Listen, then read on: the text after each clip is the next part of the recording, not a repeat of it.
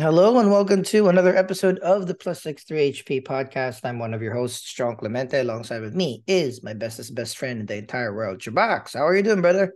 Well, one of those weeks, but still alive. That's the most important part. We are alive. And if this is your first time hopping onto our channel, thank you very much for the view. We really, really appreciate it. We'd actually love it if you'd go to youtube.com/plus 63HP, hit that like button, hit that subscribe button, maybe hit that notification bell as well, because we have multiple shows dropping every week. This show, our review show, drops every Mondays and Tuesdays, where we discuss, deep dive, and provide our opinions on one movie or one episode or a few episodes of a TV series that is in the zeitgeist. We give our ratings so you can know whether you and your friends and family should watch it as well. On Wednesdays, we drop our D&D show, our very, very first campaign as middle-aged old men. We are having a blast. Our first campaign is almost a year and a half now. It's been great. Those episodes drop every Wednesday. On Thursdays, we have a curated list of trailers, short videos, featurettes, and clips. We watch it together, we react to it live, and we give our little hype meter, whether we are plus on it if we are going to watch it or we want to watch it, or we're a minus if we're going to skip on the content that's coming down the pipeline. On Fridays, Chubax and our other bestest best friend RJ can't get enough of TND, so they spun their second campaign where they're bad guys. Those drop every Friday. So you have pretty much new content dropping every day or almost every day during the week. Hopefully you can join us and support us so we can make more content and develop a community of like-minded people who just likes watching fun stuff with their friends and family. Yes, sir. Housekeeping this week. We have our usual episodic discussion of the amazing show Last of Us, based adapted from a video game on HBO Max. But as the movie of the week, we were very excited to discuss the super awesome M3 Megan. M3GAN. All right, what's like I saw like a Model tweet like 3. what are they gonna do for the sequel? How are they gonna title the sequel in the third It one? was too bad. It was I hope it was going to be M3G4N, right? Or something like that. Just add one, but I Uh, think it's just like Megan 2.0. Mega M3G2N. Uh, M2GAN. But yeah, I think it from what I've heard, it's only just going to be Megan 2.0. A little stats. Well, before we go into the stats of the show and the synopsis, so we can discuss what we like and what didn't like about it. Non-spoilery for those who haven't seen Megan and want to like maybe pause this podcast, go watch it, and come back and see if you think the same about our opinions about the movie. Chubax, what is your non-spoilery review when you watch Megan? I liked it. I love Megan the character, but the movie was only so for me. Maybe I liked it. Maybe that's as far as I'll go. Okay. I think it was kind of exactly what I expected. But I was pleasantly surprised, not necessarily about the effects or the movie or the plot or the acting, but it's just like it looked polished, Mm-hmm. right? Mm-hmm. They didn't overstay their welcome. The Android lab, or where the lead character Allison Williams was working, wasn't extremely um futuristic, so it's kind of they didn't have to stretch them there. The house of Allison Williams was fine. The effects, the goriness was just enough that it's not too campy, but it's also slightly realistic. So everything happens like, all right, everything was just, it did not overstay its welcome. It was 102 minutes, so under 2 hours. Mm-hmm. So that No, that that that made it helped. better. Yeah, helped a lot. So it was like, it was jokes were funny, things that you see was great. So it's like, all right, this was really good. Like, I was expecting a light, easy, movie to watch, and because it was short and sweet, I enjoyed it even more. All right, so that was my non-spoilery review of Megan. I'm gonna give a little bit of stats, and we're gonna, Chubax is gonna wing the synopsis, and we're gonna discuss all the things that we like and not like about it. So, it was directed by Gerard Johnstone. Johnstone. Um, hasn't he's a New Zealand a Kiwi screenwriter and director. Not a lot of IMDb behind him, but he has a sitcom in New Zealand, the Jackie Brown Show, and he had one film, Housebound, before he did Megan.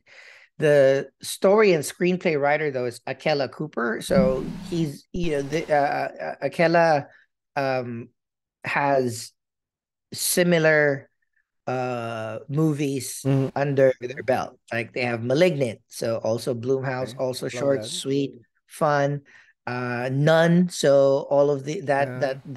so it has some pedigree on the Yeah. horror psychological thriller kind of movies. They've also finished writing Megan 2.0.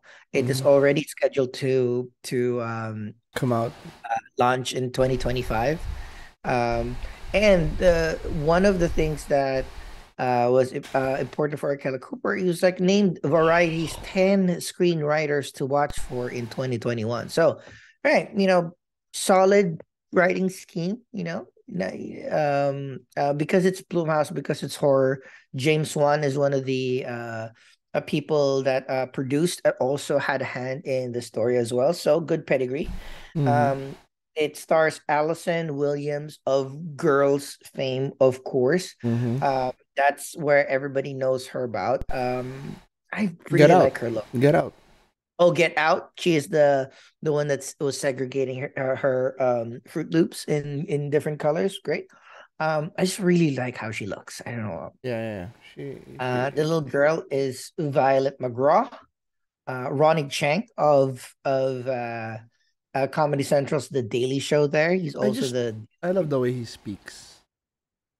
he's as okay. If I'm not mistaken, he's Malaysian or It's not, but Singaporean. it's not just the accent. It's just the way he says the words. Oh It's yeah, very clear and very cool. he's he's a great he's a great comedic actor. He's a great comedian, but also there's some gravitas of seriousness around him. So I like his movies that he seems to be popping up from here and there. Megan themselves is played by Amy Donald. Of course, there is prosthetics around Mm-hmm. her. But the physicality of Megan, the android doll, is by young child contortionist Amy Donald, but voiced by Jenna Davis. So Who's the the voice is voice? different. Jenna Davis, she has no listing, so I was probably somebody's kid somewhere. Mm-hmm. Um, all right, and as mentioned, it's under Bloomhouse Production, so they pump out a lot of like solid psychological thriller horror movies, mostly to Shudder, mostly direct to TV, but they've had some solid hits Some pretty across good the years ones. as well, right? So Bloomhouse is one of those places where like, all right, if it's from Bloomhouse, it's a quality horror show. It's not gonna be a campy Mm-hmm. slasher or whatnot. It's going to be And something that they're always unique. It's not like no normal stuff.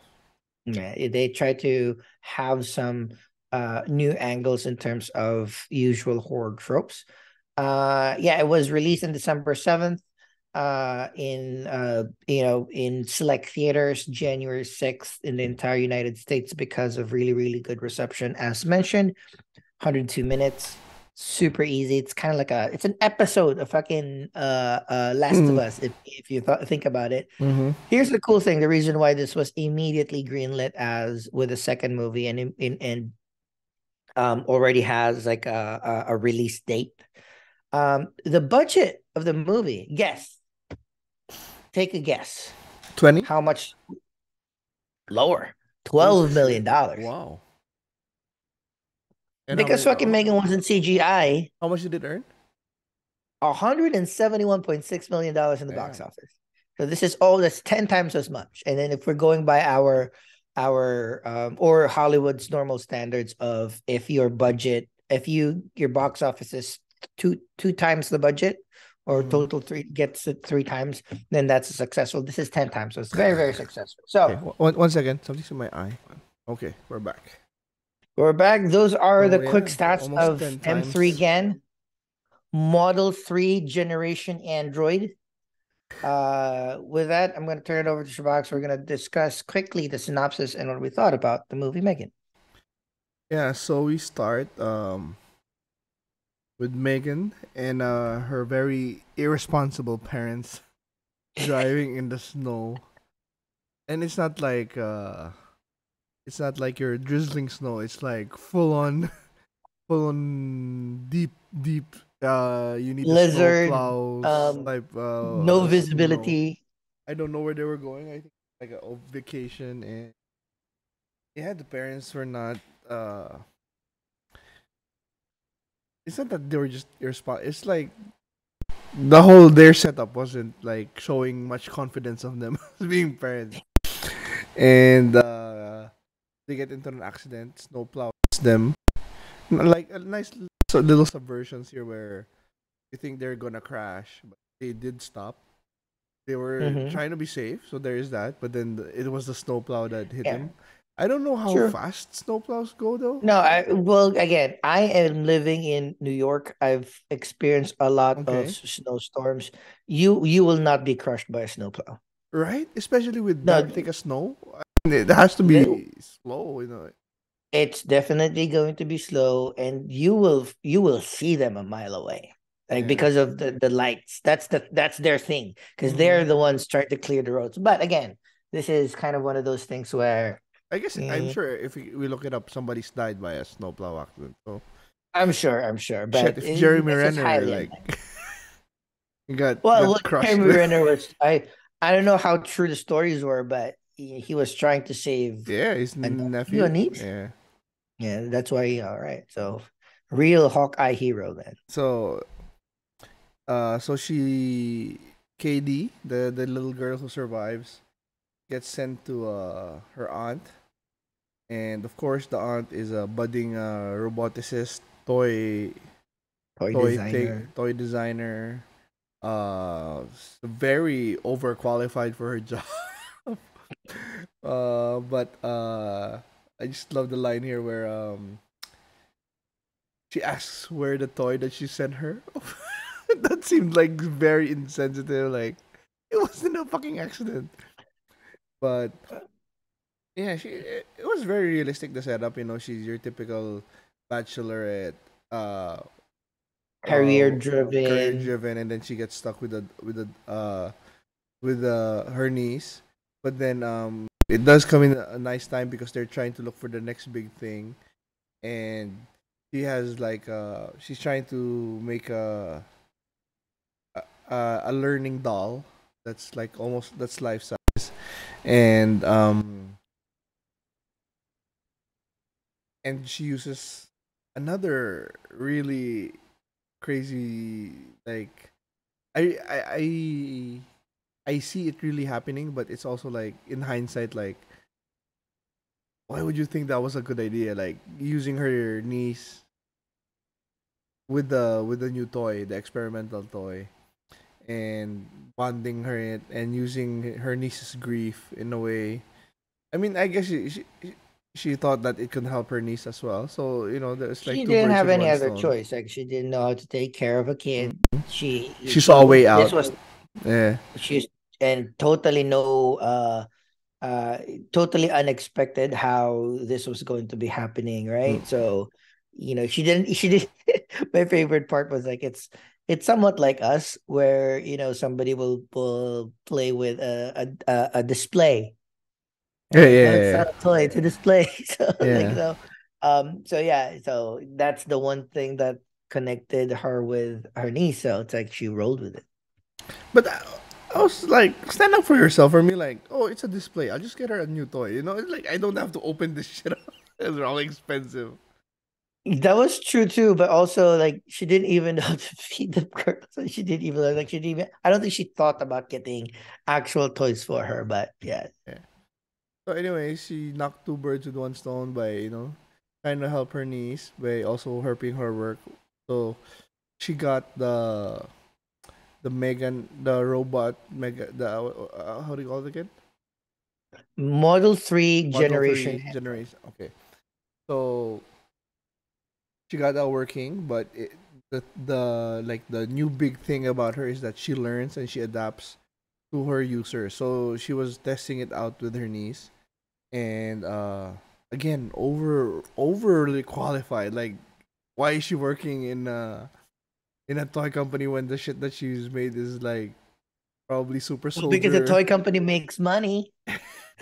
super Real soldiers scientists don't. super soldier stuff. Like, I'm sure that the defensive the Department of Defense would love to get their hands on this shit. But yeah, at first I was like, not only did she break molds in the AI area, but like also the robotic body. But then I thought it was like a little too much at first. But then I remember the big robot thing. Oh yeah, what's his So name so again? it's like Prime. so it means like they at least they kind of showed it that there's already a basis for the body. They just made it smaller and more updated, but it was the AI that was lacking. But remind me, what was the breakthrough of her that like when she tested it first with the name of Ronnie Chang, David, CEO. and the, Mm. the the thing that exploded. So it wasn't Oh working, yeah. and then she talked to her niece, and then she got like an eureka moment, and then was able to do it on her own. I couldn't. Fuck. I can't remember. Let me check. I totally forgot about that. Yeah, but yeah, you're right. There was a moment where like they Bruce is the were robot. yeah, Bruce. Like they were talking she was talking with her two friends about how to hasten um the robotics, but yeah, I forget. Yeah. So anyway, so she's able to complete the project, and they start going together. She starts um pairing Katie with Megan. So yeah, this is I just so the story may not be like something to write home about, but everything about Megan was really well done. Well thought. At first, I was like, they could have just made her look more human, but More then human, but then that's the point. She didn't. She was off. Um, the mouth wasn't syncing up with the words so much, which is perfect. which is really it drives home how eerie is, combined with And the that and lifelike that's what eyes.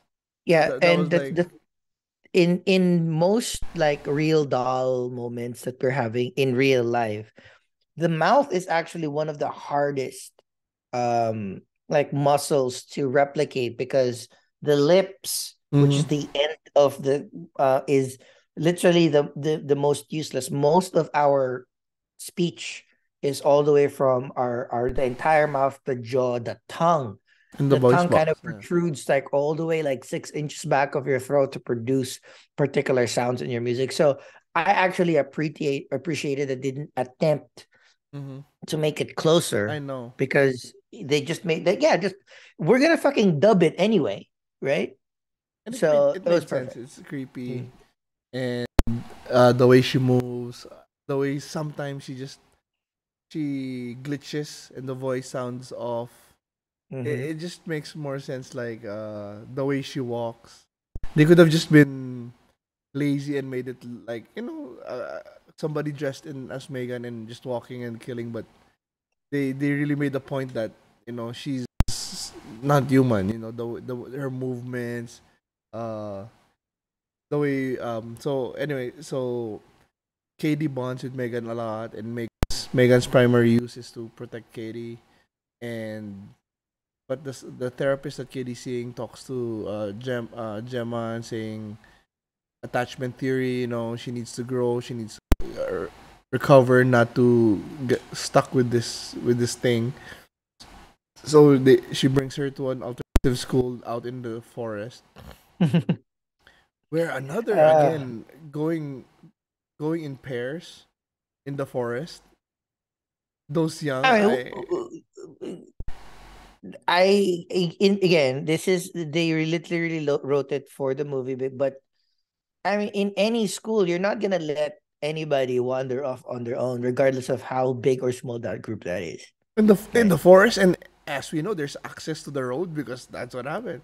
So anyway, so Yeah. there's this guy bully with the mom who's like the most clueless mom in the world, and he bullies Katie, gets the doll, and then Megan. Oh, this is after the dog, right? So, anyways, they have an Mm. encounter with the neighbor's dog, and she gets bitten in the neck. Megan, I don't know if that's what made her malfunction more. That's one of those things that it kind of maybe that's the reason why she shorted and Yeah, started teaching itself to but you'd you know think this being a test phase, those programmers would have been checking her every night. You know, maybe and oh, or maybe Megan, yeah, was able to bypass it, but still. So with the bully, she goes the bully hides Megan while Katie's looking for her, and then Megan tears his ear off.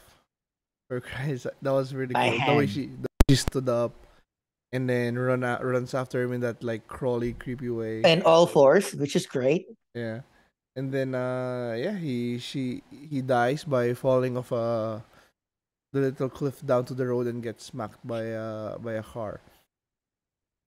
So that was and then Megan also kills the dog of the neighbor because Mm. it bit Katie, and also kills the owner of the dog because well she was harassing them for looking for the dog.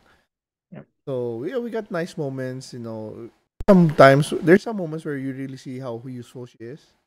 You Yep. know, That's a good thing about it. like access to the internet, making her able to do first aid, everything else. Teaching Teaching Katie. Katie in a way that is not, condescending, but also not school. Mm-hmm. Right. So it's like you put your coaster, like, it's like even just like small touches like putting the drink on the table without a coaster. And then one is teaching them why you should put it in a coaster. And two is like what happens on what condensation is, et cetera, et cetera. Mm-hmm. It's like, oh, like, all right. Uh, so, I'd probably anyways, yeah, make it. Megan, Gemma starts becoming suspicious. Deactivates Megan, brings her to the building just before their launch. So David's going crazy because they're about to announce this 10,000 stick.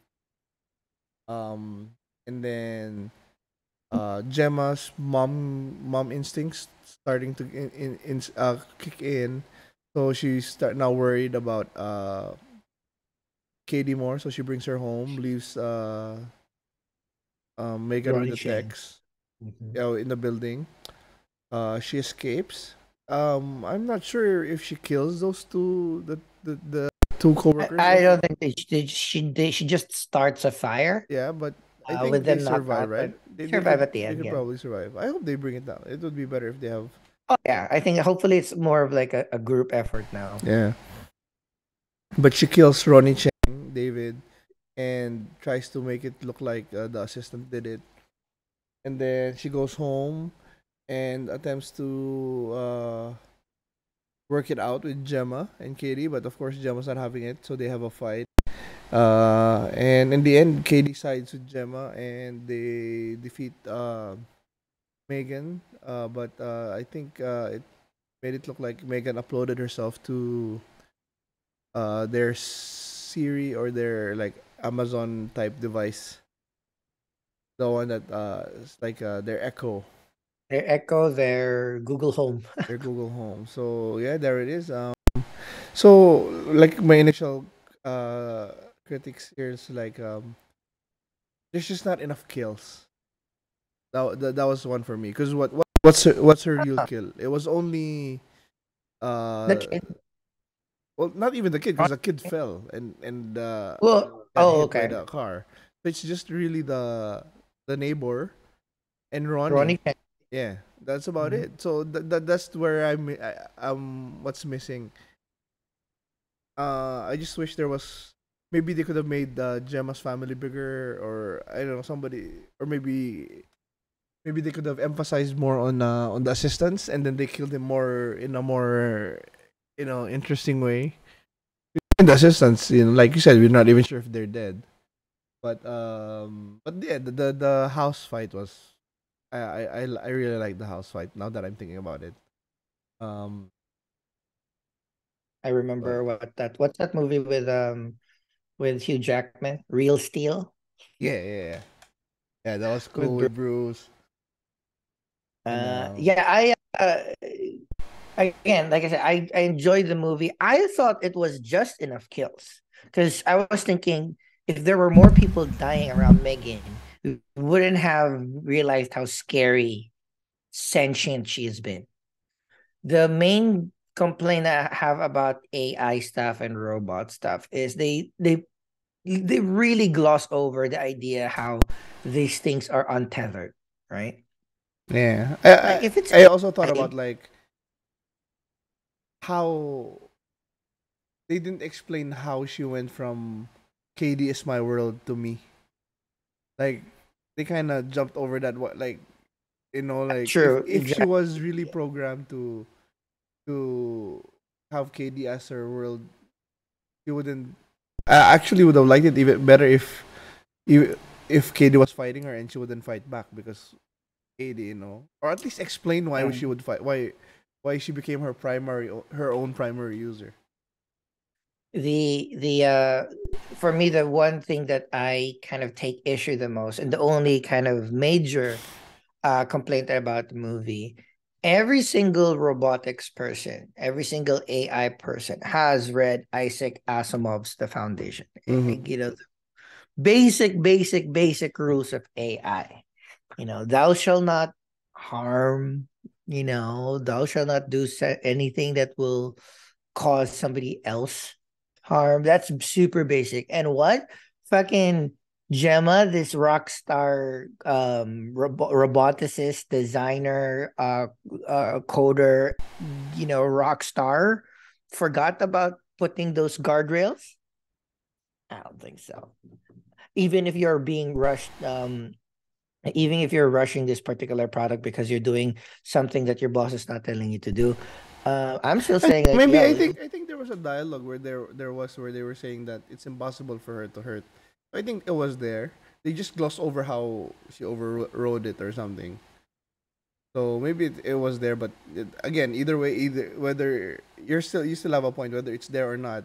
They still, if it's not there, then that's the whole. If it's there and then they just throw away the gloss, or like either the dog. How can the dog biting you in the robot in the neck? Like it's not even. rewire all of your programming. Yeah. Yeah, because So it's not even, the brain was here. So how can something here affect here? yeah, even if it's just like power or anything, the Yeah, idea of it is, it's not gonna rewrite it's shit. AI. I think if you're doing anything AI, that's kind of like the first thing that you want to teach it is to, you know, not take over the world. We've seen enough movies. But again, um, overall, that's the point of horror movies like this is to suspend A little amount of some disbelief, right? But this is like a little, there's more than a little disbelief here. Also, the one thing that I really wanted to know is like, you know, I wish they talked a little bit about because like the tech is one thing. It's the power that I'm more interested in. Like imagine a toy that walks and talks, has Wi-Fi, lifelike, dances, has super strength. Did That they even say battery, how it was powered? Yeah. How did was it charging? they didn't say it was powered. It just shows that every night she sits on this little pad at home to recharge. Okay, okay, I missed Right? that. So I was just like, that was like, that I was just like, damn, like I concentrate on that tech. That tech I should can't save the even keep my company phone itself. on the whole day. How is how is I'll say. Yeah, how is but Megan charged up? But overall, again, my last few thoughts before I turn it over to you is like, it's one of those things that B plus horror movies like M3GAN, um, you don't have to go super clean and super smooth in every particular detail of the movie. Just make sure that it's well paced, it looks well, and it makes sense. There's a few things that they didn't make sense, like the AI thing, like the battery thing, like the power thing. Like, if you can make a robot this strong, you'd be doing other stuff, right? Mm-hmm. But I'm just like looking at it, it's like, because I know it will take too much time to explain it, or too much time to justify it, they just skipped all over it and just like talked about it a little bit. So I prefer that than just like forcing That's certain true. too much. It's like, hey, we're having fun here. Let's not the eye on the price. The prices were dicking around for Mm-hmm. an hour and That's true. 5 minutes, super short. So I really enjoyed that. So what are your like final thoughts and Yeah. possible rating? Now that you said it like that, it makes sense. What matters most is to create the iconic villain, and they did that, and it's shot well, Right, acted right, well. right.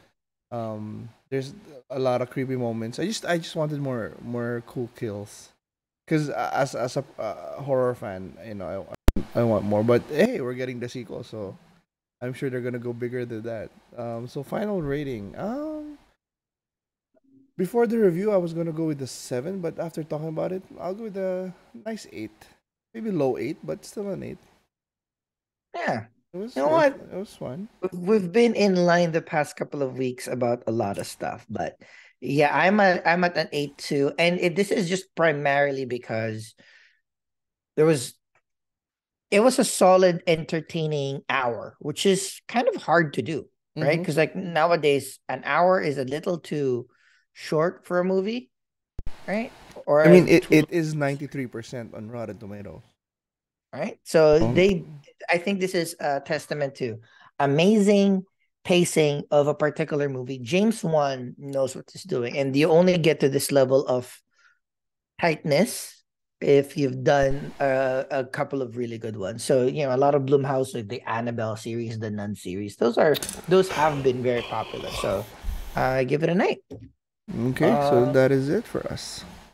that's it for us. Thank you for watching. We have another show to discuss, our weekly show, The Last of Us. There's only a couple of more episodes left. I am both very, very excited. I cannot wait for my friends and family who has no idea about what happens in the game to watch the next few episodes. So but I'm also super torn that we're gonna have to end this. I Yeah, don't I want want it to to see ever what my wife thinks of the ending as well. end. But with that, Chubax, final goodbyes. Yeah, thanks for joining us on this episode, and yeah, catch us on The Last of Us and our other shows. Yep. As what Shabak said, thank you very much for the view. We hope that you like and subscribe to our channel. We're also in all the socials, so you can interact with us. We are at Facebook, Instagram, and Twitter with the handle at +63HP. Please, join in the fun. We will see you in all of our different shows. And with that, thank you very much, and we'll see you in the next one.